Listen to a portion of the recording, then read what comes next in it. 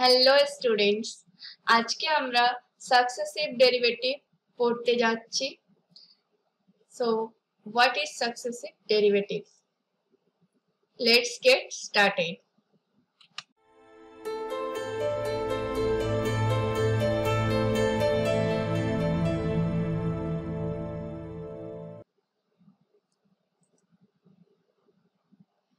ওকে, ডেরিভেটিভের মানে কি হয়? ডেরিভেটিভের মানে হয় যে তোমার একটা ফাংশন দেওয়া আছে, ধরো y equal to fx, সেই ফাংশনটাকে যখন আমরা ডিফারেন্সিয়েট করি উইথ রেসপেক্ট টু x, তখন আমরা কি পাই? dy by dx, right? তো এটাকে আমরা y1 দিয়ে ডিনোট করি, that means first order derivative. তো ফার্স্ট অর্ডার ডেরিভেটিভ হচ্ছে y1, that is dy by dx, that means f dash x.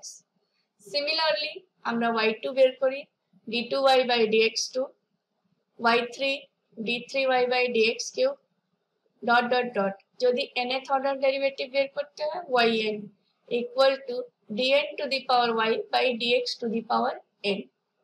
ওকে, তো আমরা যে এই এতগুলো ডেরিভেটিভের ডেরিভেটিভ করছি, আমরা এগুলো কেন করছি? ওকে, সাপোজ তোমাকে একটা অঙ্ক দেওয়া আছে যে y10 বের করো, that means you have to differentiate it 10 times, right?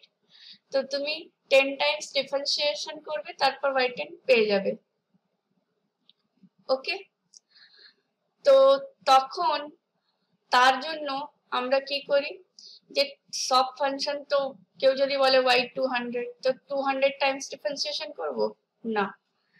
তার জন্য আমাদের যে প্রসেসটা হচ্ছে এখানে, সেটা হচ্ছে যে যেই ফাংশনটা দেওয়া আছে, ওকে, সেই ফাংশনের y1 first order, second order, third order, fourth order দরকার পড়লে আমরা এই ডেরিভেটিভের রেজাল্টগুলো বের করি।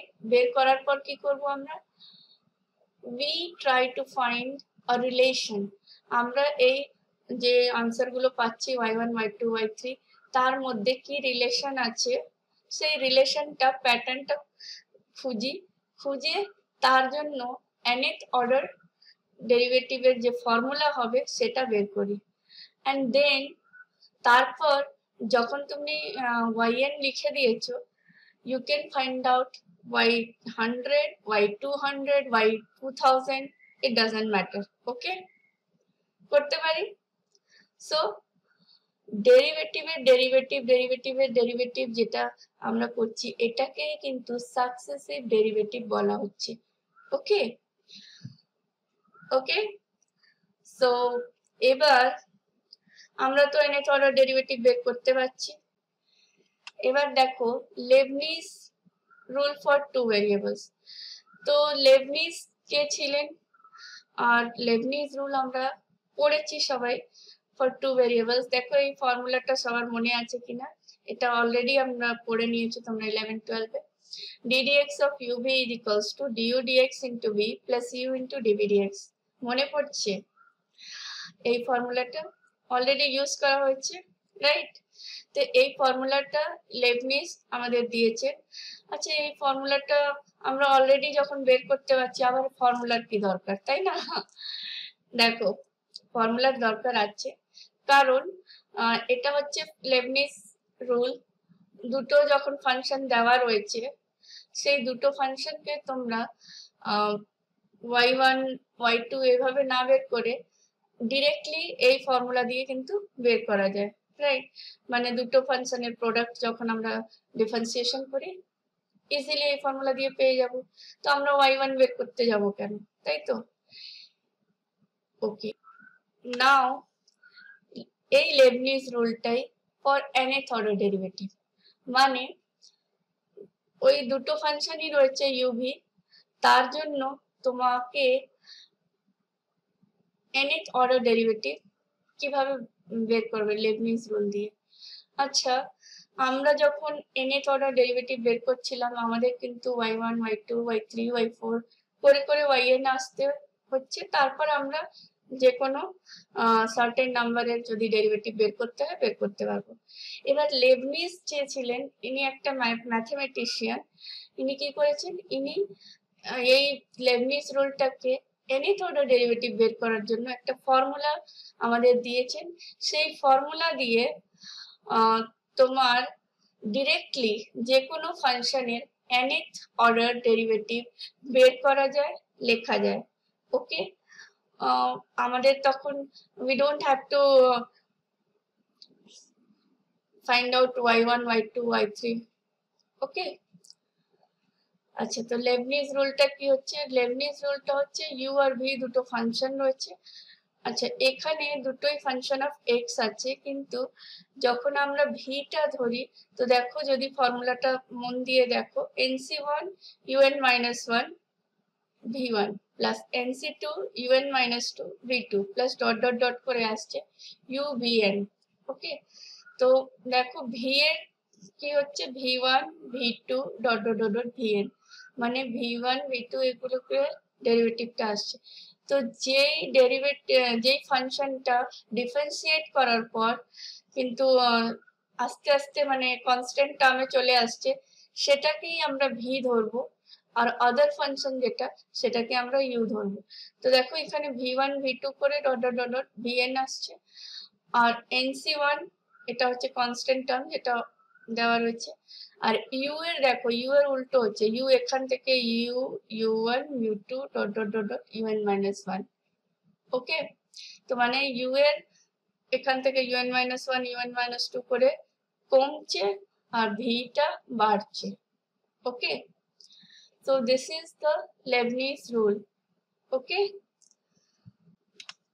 who invented successive derivative? এটা আমি অলরেডি তোমাদের বলে দিয়েছি, গডফ্রাইড উইলহেম লেবনিজ, এটা পুরো নাম।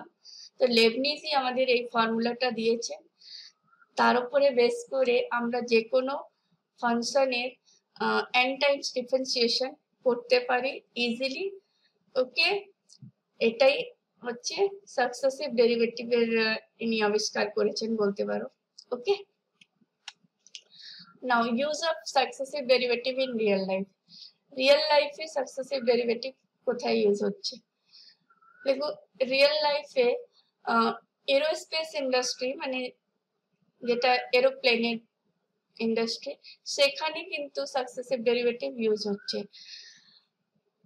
এরোপ্লেনে আমরা যখন যাতায়াত করি তো সেখানে জার্ক ফিল হয়। জার্ক মিনস যে কোনো সময় যদি কোনো মেশিন খুলে যাচ্ছে বা কোথাও স্লাইট ধাক্কা লেগেছে তো একটা জার্ক ক্রিয়েট হয়।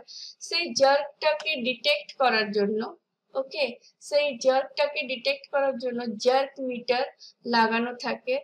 ওকে, জার্ক মিটারের কাজ হচ্ছে যে জার্ক যেটা পাচ্ছে সে সেই মুভমেন্টটা রেকর্ড করবে, আর এরোপ্লেনের যে অথরিটিরা তাদেরকে সঙ্গে সঙ্গে অ্যালার্ট করবে for the safety of the passenger and the plane also. ওকে, তো তোমরা বলতেই পারো যে ম্যাম এখানে সাকসেসিভ ডেরিভেটিভের কি কাজ?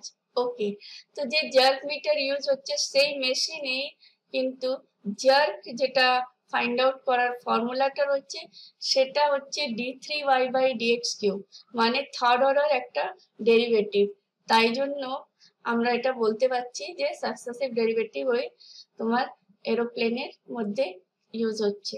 ওকে, সিমিলারলি এলিভেটরে কিন্তু জার্ক ডিটেক্ট করার জন্য যদি কোনো প্রবলেম হয় তখন একটা অ্যালার্ট জার্ক মিটার লাগানো হচ্ছে, সেটা সেখানকার পিপলদের অ্যালার্ট করে যে রিপেয়ার করো, না হলে এটা কোনো অ্যাক্সিডেন্ট হতে পারে। ওকে, so these are all for successive derivative. I hope you like the video. If you like it, share it to your friends, and for more videos like this, subscribe to our channel.